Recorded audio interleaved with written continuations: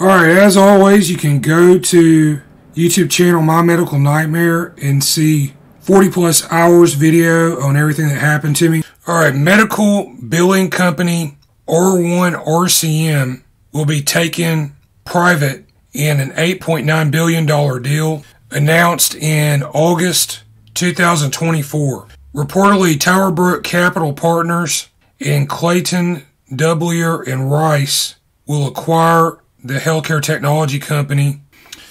The Utah-based company provides services for billing and revenue collection to hospitals, physician groups, and other healthcare organizations. Among them, Ascension. Deal is expected to close by the end of this year.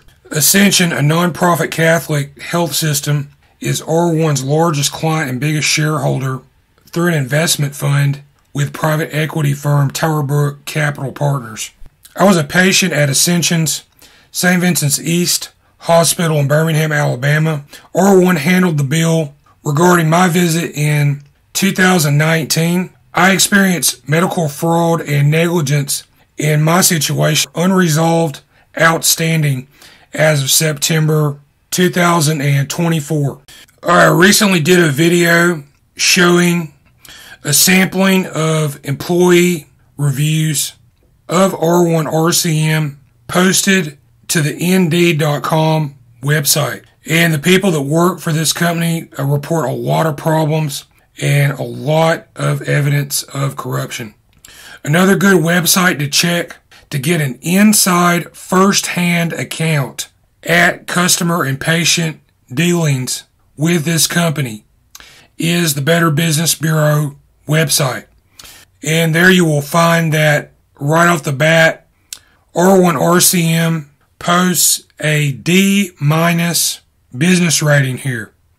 And one thing that I've never seen, that is employee grievances that make their way into BBB filings, are that some of these are actually written by employees of R1 RCM who have issues working for this company. So here's an example from November 2022.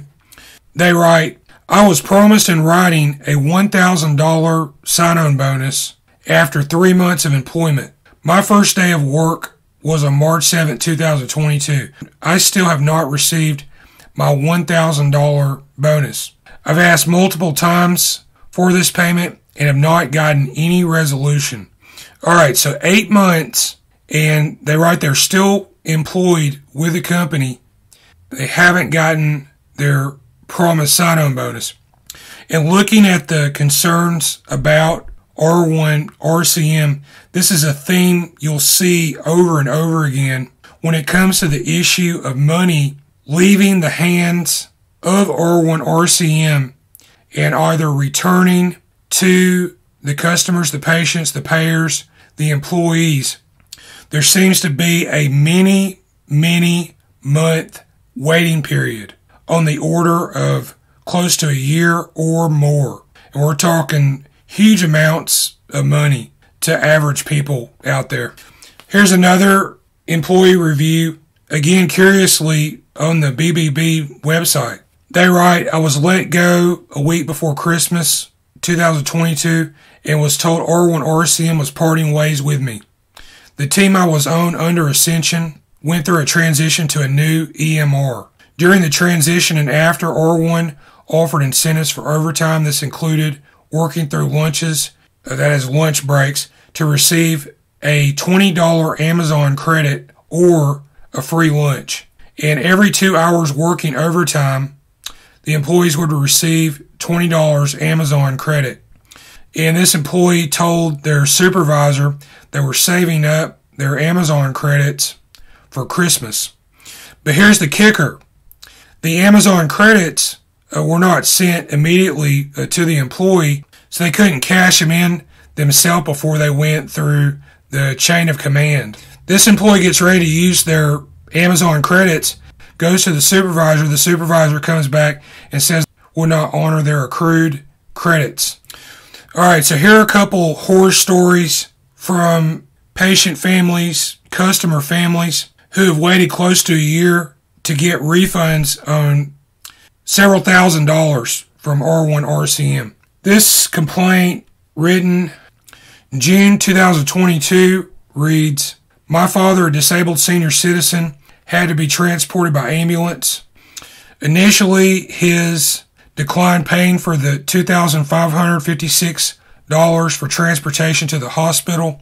I processed an appeal on behalf of my father, and the decision was reversed to pay for the trip. This person called, and they confirmed getting double charged by their personal credit card and never contacting this individual to start the reimbursement. I've tried to get reimbursed from the ambulance company since the appeal was approved back in November 2021. Called 6 times. No one should have to wait 8 to 9 months for a reimbursement of $2,556. Here's a similar review complaint from 2023. They write, "I stupidly overpaid them on a doctor's issue, and it took them close to a year to refund $2,400. I had to jump through hoops to provide them proof that my insurance company paid the bill, and they were paid by me twice. R1 RCM is an offshore billing company. Both entities do not hold themselves to a professional standard and make promises they just cannot keep. Then when they are caught in a vicious circle of deceit, they come clean as an offshore company with no power to escalate resolution on your behalf. After 9 months of madness with the concentric circles, I had to hire a lawyer who navigated to Vituity's president and general counsel, and then and only then was I able to reach a promise of resolution and a check in hand." So here's a sample of some of the concerns posted to the Better Business Bureau regarding R1 RCM, and there's others up here. Please check this out before you do business or give your money to these people or any of their partners or team members that they work with. You've reached the Ascension System Office General Mailbox. After the tone, leave a detailed message and someone will respond to your call. Thank you. I'm trying to reach CEO Joseph Mpichike, and he can contact me at that number, and I have a message that I would like to give to Ascension. Between 2018 and 2019, I was an emergency department patient at Ascension St. Vincent's East Hospital in Birmingham, Alabama. I believe I had broken my neck. I had an x-ray, 2 CT scans, and later an MRI looked at by Ascension St. Vincent's doctors. Each time they had told me I had no injuries in this area, I knew their diagnosis was an error as my condition worsened. The area became infected and infested with parasites. By summer 2019, I almost died. I obtained my medical records from your hospital along with the x-ray, CT, MRI imagery, and discovered the truth of my injury. I had broken bone in the underside of my skull in the area of the condylar canal and occipital condyle. How the doctors could have missed such a large and serious injury over multiple hospital visits is inexcusable. I believe some element of organized corruption may exist in this hospital. I have compiled over 10 hours of video documentation on what happened to me on my YouTube channel, and the name of the channel is My Medical Nightmare.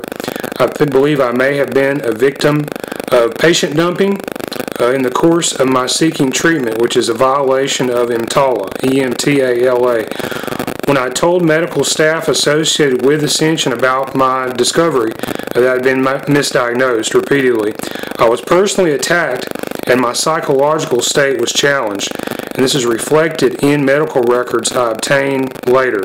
I could not obtain proper treatment or diagnosis for this injury because doctors and nurses that I would subsequently have encounters with would only entertain what the erroneous Ascension ER findings were.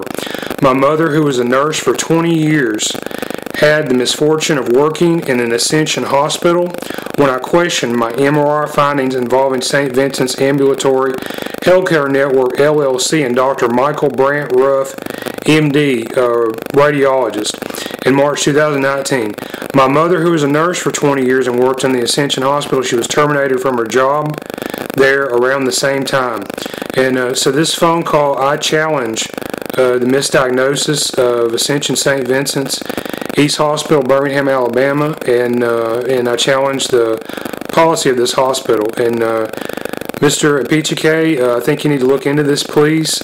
Please listen to my message, look into what I'm saying, and you're free to contact me. Thank you.